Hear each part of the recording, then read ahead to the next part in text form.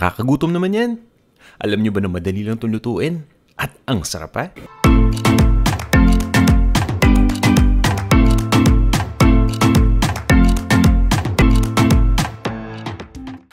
Welcome sa Panlasang Pinoy! Magluto naman tayo ng creamy beef with mushroom. Ito yung mga listanong sangkap na gagamitin natin.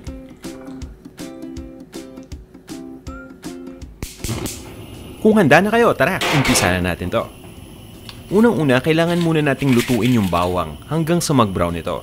Kaya naman nagpapatunaw lang ako dito ng butter at nilalagyan ko to ng mantika. Nakakatulong itong mantika para hindi kaagad-agad masunog yung butter. At habang hindi pa ganun kainit, nilalagay ko na yung bawang. Itong bawang ay hiniwa ko lang ng maninipis na peraso. Pero feel free na kung gusto niyo na crushed garlic, pwede niyo ilagay na as is na crush lang or pwede niyo pang hiwain ng maliliit yan. Ituloy lang natin ang pagluto gamit ang low to medium heat hanggang sa mag-brown na yung bawang na katulad nito. At once na okay na, ilagay na natin yung sibuyas. Ang gamit ko dito ay dilaw na sibuyas na chinop ko lang. Pagkalagay ng sibuyas, ginigisa ko lang yan hanggang lumambot na to ng tuluyan.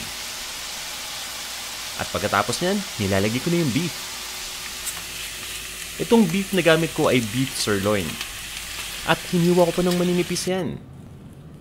Itong paghiwa sa beef ng manipis ay nakakatulong para maluto ito kagad at para rin mas mabilis itong lumambot. Kung baguhan ka pa lang sa pagluluto at medyo challenging sa'yo yung paghiwa ng manipis, pwede mo namang i-request ito dun sa butcher o dun sa matadero na pagbibilhan mo. At once na mahiwa na ngayong beef na maninipis, hinihiwa ko pa yan into serving pieces. At itinutuloy ko lang ang pag-isa hanggang sa mag-light brown na lahat ng sides nito. Basta tandaan ninyo na halu-haluin lang ito habang ginigisa. Pagdating nga pala dun sa cut ng beef, kung gusto niyo na talagang sobrang lambot, ang bilhin niyo ay yung beef tenderloin. Pero kung yung gamit naman ninyo ay hindi kalambutan na part, okay lang yan. Basta sundan nyo lang yung paghiwa ng manipis, mamaya na lang natin bawiin yan sa pagluto. Kailangan lang nating lutuin ng dahan-dahan at tatagalan lang natin hanggang sa lumambot na to ng tuluyan. Kaya nga ngayon nilagyan ko na to ng tubig dahil yun yung gagawin ko. Papakuluan lang natin yan at unti-unti nating lulutuin hanggang sa lumambot na yung beef. Ngayon guys, during the process, paminsan-minsan kinukulang yung tubig natin. Maring yung beef hindi pa ganun kalambot, so pwede kayong magdagdag pa dito ng extra na tubig kung kinakailangan. And at this point, okay na tong beef natin. Malambot na yan. Ilagay na natin yung button mushroom. Ang gamit ko yung nakabote, pwede kayong gumamit ng delata dito. Basta i-drain nyo lang yung liquid na kasama nyan. At ituloy lang natin ang pagluto dito ng mga 2 minutes pa.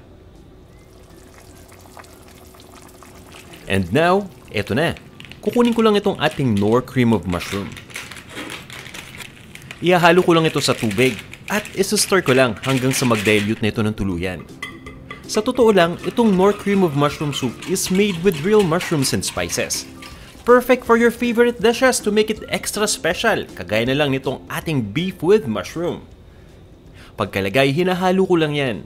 At tinutuloy ko lang yung pagluto hanggang lumapot na to. Mapapansin niyo na unti-unting lalapot yan habang papakulo pa lang yung liquid. Kaya dapat lagi natin itong hinahalo. At pagdating nga pala dun sa consistency o dun sa level ng thickness, nasa sa inyo yan. Pwede pa nga kayo magdagdag ng tubig kung gusto ninyong medyo saucy itong ating dish na niluluto. Tinutuloy ko lang ang pagluto dito ng mga 2 to 3 minutes pa. And yun guys, ganyan lang kasimple. Halos tapos na tayo. At this point ay tinitikman na natin dapat yung sauce para malaman natin kung kailangan pa bang lagyan ng extra seasoning. Kung sa tingin nyo tama na yung alat, okay na yan. Pero kung kulang pa, pwede kayong magdagdag dito ng salt at pwede rin kayong maglagay ng ground black pepper or ng ground white pepper dito. Pwede na natin itong ilipat sa isang serving bowl. At iserve na natin kasama ang bagong saing na kanin.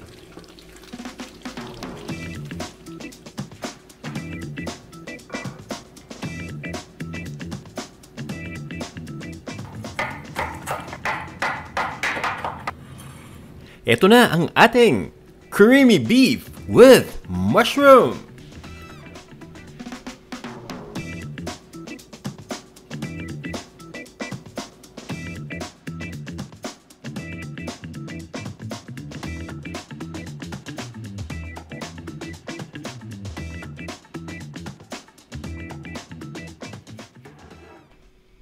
Titikman ko na to Look at that. Guys, sauce pa lang. Nakakatakam na, no?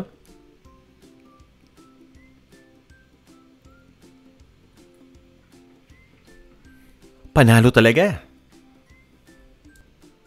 Kaya guys sana subukan yung magluto rin nitong creamy beef with mushroom gamit ang Knorr Cream of Mushroom Soup. Itong niluto natin ngayon guys, sauce pa lang, ulam na. Pero syempre lagyan nyo naman ng beef and mushroom para makumpleto yan. At siguradong magugustuhan ito ng buong pamilya. Bisita lang kayo sa panlasangpinoy.com para sa kumpletong recipe.